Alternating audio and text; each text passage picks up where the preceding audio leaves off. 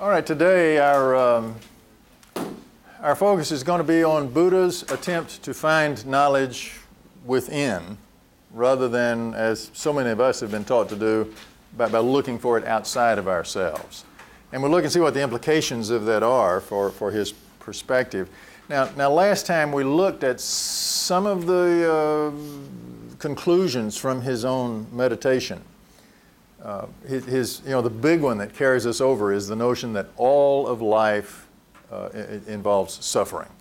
It is suffering of various kinds. If you're looking for some way to describe everybody's life that finds out what we have in common, suffering is the thing. And not just the stuff that set him off at the outset, people getting sick and losing their powers and then finally dying and rotting away, but that was one of the things which he only discovered in his late 20s because he was so overprotected. But the other kinds of suffering, the kinds of suffering that people know along the way. He talks a lot about relational suffering. You know, you desire a relationship with someone, it doesn't work, or you have a relationship with someone and it's lost and you suffer because of it.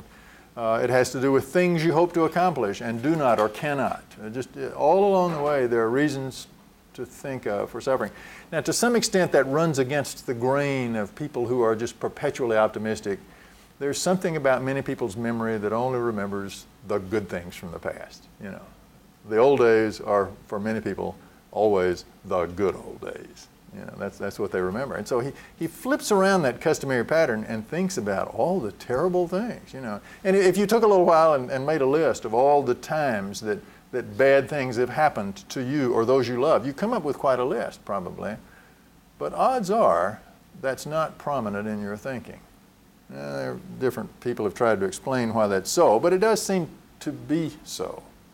Now, as Buddha began to think about the suffering of the other people, what happened was, according to some accounts at least, was that he got out of his own problems and began to realize that other people had problems. And he is thought of as one of the most compassionate people in terms of his impact on those around him and the memories that they have. It's this focusing on the suffering of other people that becomes primary in his thought. And so when he achieves nirvana, that complete overcoming of his individuality, at which point he could have gone on to whatever one goes on to next, you know, depending on which of the Indian perspectives you interpret his thought in, he decided to hang around because what he knew was so important, everybody needed to know it. And so he became, you see the word here, a bodhisattva, one who could have gone on to nirvana, but who decides to stay and share the insights of his enlightenment with others. So he hangs around for several more decades and then dies of apparently food poisoning one day. And that's the end of his life story. But in the process now, we were introduced last time to the Four Noble Truths. They are a standard way to sum up his perspective on suffering and to give us the transition for how to overcome it. And so his first noble truth is that, you see them listed in a kind of a contemporary fashion on page 50 in your textbook. The Four Noble Truths start out with the notion that suffering is the most important aspect of existence. Everybody suffers.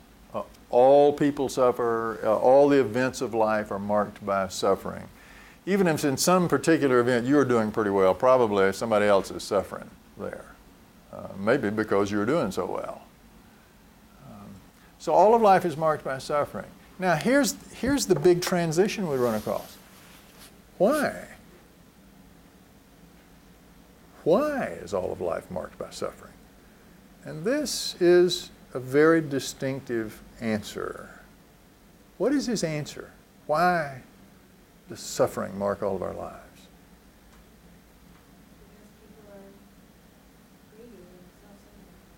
People are greedy and self-centered.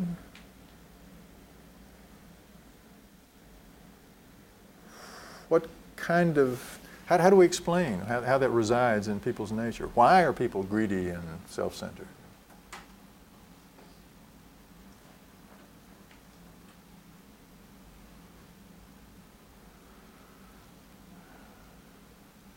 Well, his answer is ultimately like that of some other Indian thinkers. They have picked up You know, people who are self-centered like that have picked up some really bad habits in their upbringing. Expectations, habits of expectation.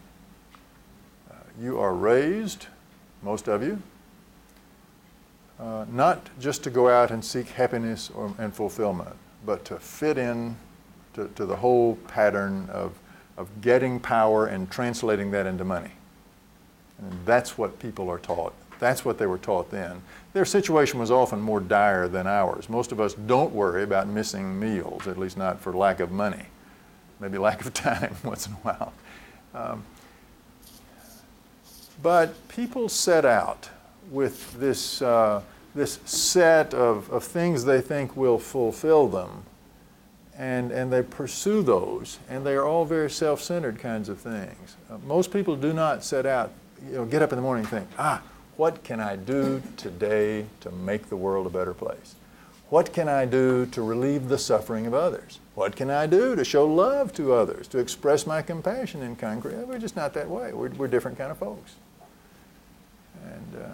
And in the larger realm of Buddhist and Hindu thought in general, you can make a place for a period of preparation and separate that from a period of actually going out and enacting your compassion. So it is not that on every single day preparation is to be dismissed and just go ahead and be compassionate. I mean, there is a place in all of this for preparing yourself to be even better. And what Buddha says here is the first thing you need to do in order to develop the same kind of compassionate nature he's talking about is to look within. And so his first noble truth is that everything in life has to do with suffering. All of life is suffering. That's the interpretive category. If you miss that interpretive category, you only have a partial understanding of what's going on in your life and the lives of others. It is primarily caused by tanha. It's an old Indian word that means thirst. Thirst in the sense of the things you really, really desire. We have a line in a Christian tradition about hunger and thirsting after righteousness, and those are the ones Jesus says are blessed, and Buddha is convinced that most people thirst after other things than righteousness. Yeah, they hunger and thirst, or thirst for selfish kinds of things, and that's why they suffer.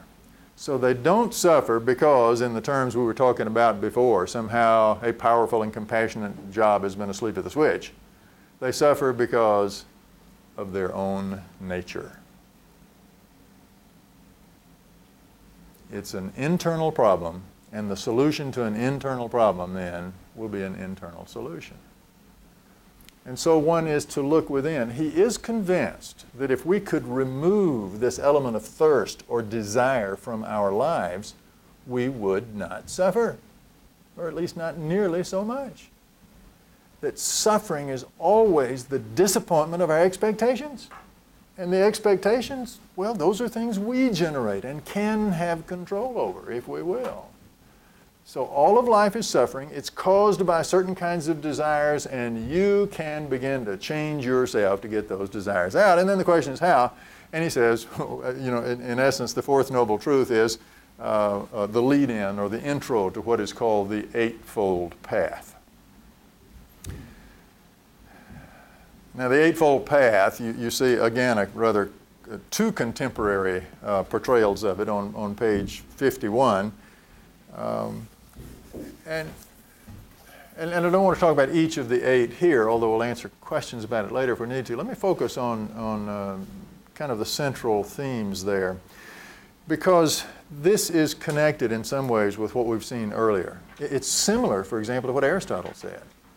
One of the things he says is, if you want to change if you discover what's going on in your life that needs to be changed, and you want to change that, you can work at it. And the way to work at it is by starting to do things differently day by day until it gets to be habit, until it gets to be second nature. The way to change yourself, your character, your expectations, is to change the way you live today and tomorrow and the next day and so on. And pretty soon, doing those things makes you into a different kind of person. And not doing the things you were doing before, substituting for them better things, will make you into a different kind of person. Now, a lot of the stuff at the outset is in the Eightfold Path, those 8 items, are just kind of standard religious teaching, moral teaching, whatever. There are things that you should do if you're a good person. And there are things you should not do if you're a good person.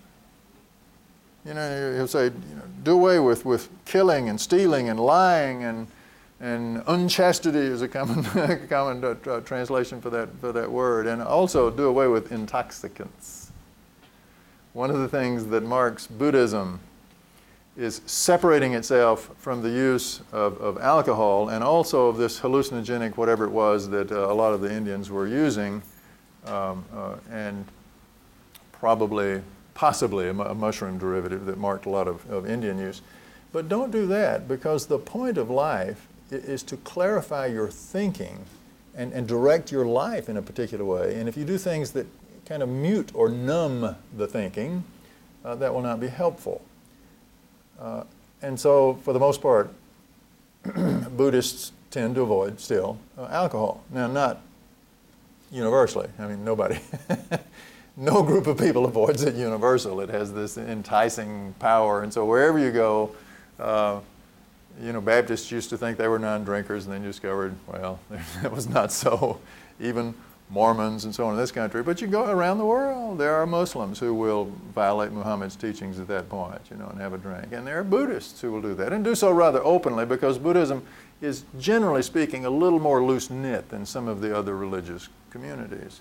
But they do avoid it. And the funniest story I've ever heard about that was when we were in Russia one time, and we were in St. Petersburg, and there's this large column in one of the squares there, this tall column of stone that that was turned and polished and erected there with a statue on the top.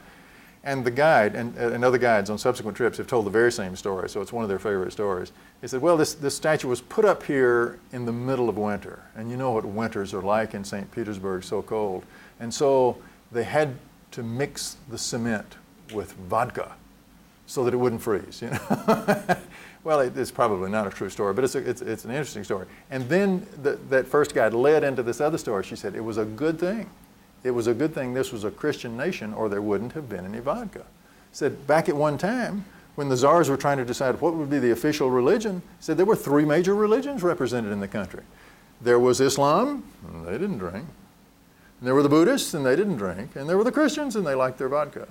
And so the czar, for that reason, chose Christianity as the official national religion. Well, again, it's a story that's almost certainly not true, but it makes a good story, and does point out this cultural difference between some folks who make that a significant element in their lives. And it makes sense really for Buddha, because when people suffer, they often do try to block the suffering, and Buddha wants to solve the suffering and get it out and provide a different way of living. And so that's one of the things he recommends. He also says you need to pay attention to what kind of job you have. There are some jobs that are just immoral by nature. Now, this again is not an original thing with him. We find this among other Indian thinkers. For example, people who make poison. Because poison, of course, it can be used to kill people, but it's also used to kill any living being. And in the Indian perspective, a soul is a soul is a soul. It's a scrap of life that should be protected. And which is why so many Hindus are vegetarians, and so many Buddhists are also vegetarians, although Buddhists are a little less likely to be so. They try, but they're not typically as radical about it. When the Dalai Lama was here on campus and we had this nice lunch, they served a salad with strips of beef on top over here in the dining hall. And I looked over, and he was eating his. And so we asked later, and he said, well, I tried very hard to be a vegetarian, and the doctor said there were certain nutrients I was not getting. It was affecting my health, so I eat meat and small pork, sort of the standard thing that a lot of people do when they try to be vegetarians and have trouble maintaining it. But I thought it was interesting. He thought it was important, to respect those lives, but not absolutely, important in terms of being practical about life.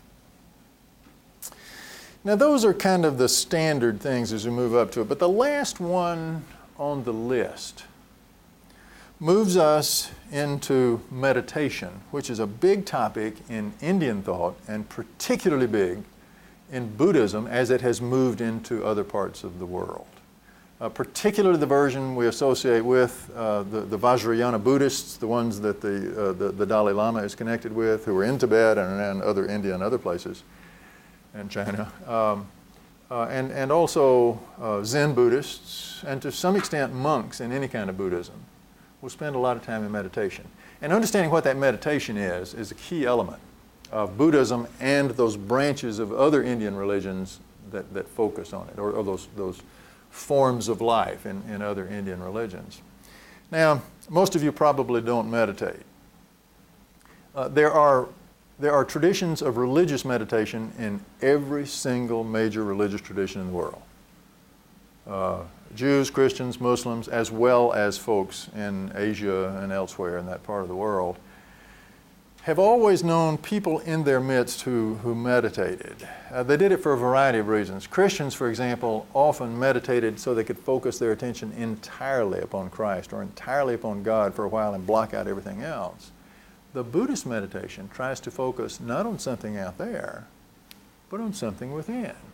And in that way is true to Indian thought that was developing this in other forms of yoga.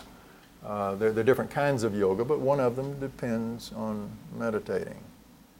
And there's the transcendental meditation, which has been popular in the Western world, which is kind of stripped of most religious overtones and done as a kind of a practical how to help you focus your willpower and attention, and so on. I remember one of the, when you're a student for a long time, as one is when one collects graduate degrees and then stays on the campus, it seemed like every year there were more books to read, more papers to write. It got harder and harder and harder. It got better, but it got harder, and there were just not enough hours in the day. And I remember reading some of those little books and articles that would help you kind of focus your attention, control your attention, set the goals and achieve them. And when I would later read some of the teachings of Buddha or some of the teachings of the Hindu traditions that focus on meditation, like the Raja Yoga or the Royal Yoga, it has those elements in it. I mean, just as a practical matter, think of some recent time when you have tried to accomplish something, to write something or to finish reading something or to do something like that, and how difficult it could be, how distracting the world is, and how distracting your customary habits are. You're in the middle of writing paper, but you've got a habit of watching a particular show at a particular time, and so, you just close the book and go watch your show or something. It's as if those habits are the most important things in a person's life. Now, people who teach meditation, religious or secular, will deal with that. Because if the truth is within, you need to develop the ability to focus on the truth within and block whatever's coming from without. And it's not something that comes easily. In fact, I think probably only a small percentage of the population has, kind of the wherewithal to maintain that, judging on the number of great failures of people who try. But think for a minute what it would mean if you could get that kind of control. How would you do it? Well, there's several things. I mean, first of all, you've got the first 7 of the Eightfold Path. Take care of the moral issues. Make sure the way you're living is not somehow objectionable or distracting or bad in itself. Now begin to look within. They do it in several different ways. The most common ways are to focus on some individual thing. Perhaps an object, perhaps light a candle, or perhaps gaze upon some object that's meaningful, or in some versions, get your master to give you a little sound you can utter, a mantra. And the sound may have a meaning, like you've heard the one, Om, which is supposed to be the creative, in Hindu thought, the creative word uttered by God when the earth was created, and so a powerful tone. Or it may be a meaningless term, which may be better so that a person's not thinking about the meaning of the word, but rather using that to focus or fix the attention. Because the more you fix your attention on something, the less you will be distracted by something else without, and even by your own habits. It becomes an intense focus. Now, yes? In some versions, in some versions of this fixating on that single object or single word or thing or idea, you repeat the word, say the mantra audibly, and other times then you get to the point where you repeat it only internally, quietly to yourself. You do all the things like get in the right kind of position, the lotus position, which is very uncomfortable for us, but is seemingly quite comfortable for people who start young doing it. Sit down cross-legged with your feet actually up on the other legs with the bottoms of the feet pointed up, and sitting. And perhaps, after the fashion of some Zen Buddhists, you sit that way and turn to the wall so that you're not distracted by anything going on around here. But by focusing on one thing, one tone, or something like that, you really marshal all your mental powers until they're all there and not thinking about lunch or your boyfriend or girlfriend or your job or your next meal. All those things begin to fall away. And then in some versions something else happens. You recognize that between your own fixed mental powers and the thing on which they are focused, there is really no difference. That the barriers of individuality that set you apart from the thing you're gazing at. Say, for example, I've seen people do this with a candle. They light a single candle in an otherwise dark room and focus on that. And after a while, there is no difference, they say, in myself and the candle on which I'm focusing. And we can explain that intellectually in that the only thing we know about the candle is that set of mental images we develop in here. We don't really have direct contact to the candle other than through our senses into images and all the language and stuff that's associated with thinking about it and interpreting it. But the point there is that perhaps all the things that make us different are illusions. And what we really should get to is what everyone has in common. And that becomes kind of the divine goodness within all of us and within all things. And so perhaps by shearing away bad habits, distracting thoughts, bad goals, you finally take all these things off like so many layers of peeling on an onion until you get down to what's really there. And what's really there is your inherent goodness, which has been blocked from your view and from the view of others by all of these bad habits and other things that got pasted on top. Now, you can't get there simply doing what somebody else tells you. Sooner or later, this is one of those things you got to do for yourself. Nobody can teach you. There are simple things people can't teach you. People can't teach you the multiplication tables. Sooner or later, you got to sit down and memorize them for yourself if you're going to. Do people even do that anymore? But then there are more complex things that you just got to learn for yourself. They can't be taught. A teacher can put something in front of you, can ask the hard questions, can give you a goal to accomplish and threaten to grade you badly if but sooner or later you have to sit down and do it yourself. Well, not only that, is this something that's intensely personal and requires your great effort to do that. But once you have done that, you suddenly have a different view of the world and of yourself as all of this other stuff falls away. When the sage asks questions, mentioned the sound of one hand clapping last time, which turn the page, it was right there, and the arrow smeared thickly with poison is also there in your book, close to the end of the chapter, or a small version of it. When the sage asks questions, they may do that as a way of helping you get back within you and find what's really there. But then the question is, how in the modern world do we characterize what happens there? And so I'll make a suggestion, and we'll talk about this just in a moment, that this is a way of gaining freedom.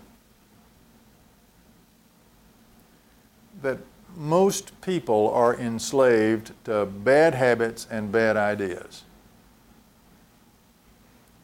And I said at the beginning of the semester that the Western view of overcoming this slavery to feelings and bad goals and bad ideas and all that is to be rational. That the best way to be free is to be rational, not to be prisoner or slave to your emotions and feelings. And so to the extent you can develop reason, rational thinking, logical thinking, the Western philosopher thinks you'll get freedom. Buddha is more convinced that it has to do with getting rid of all that stuff which comes from the outside. It's not somebody else's logic you need to know, it's your own inner goodness. And peel away the bad habits as you focus on that. And the essence of mysticism comes through in this sense. If you were to ask questions, about why should I believe it so? I said, well, really maybe you shouldn't. The only way for you to understand this is to experience it for yourself. I mean, not only do you have to do it yourself, you cannot even fully explain it to anybody else. And every mystical tradition, and there are lots of mystical traditions in religion, say that. You'll never understand it until it becomes a part of your beliefs. And then it will take on dimensions that can never be translated from one person's experience to another. And so we get this very interesting mystical aspect here. Questions come up along the way. People would ask the Buddha, so do we have a soul? And he said, it's not an important question. Get to work on your character. Oh, so you're saying there's no soul? That's not an important question. And so people get, well, is there a soul or is there not? And he refused to talk about that much of the time. That was not part of the business at hand. And so this notion of nirvana, this extinction of individuality in this life or beyond, did not depend on those traditional categories. And so he would dismiss them. What about the gods? What about the creation and all that? That's not important. Look to yourself. Focus on finding your inner self, setting it free. Okay, well, we'll talk about that here in just a moment. Thank you.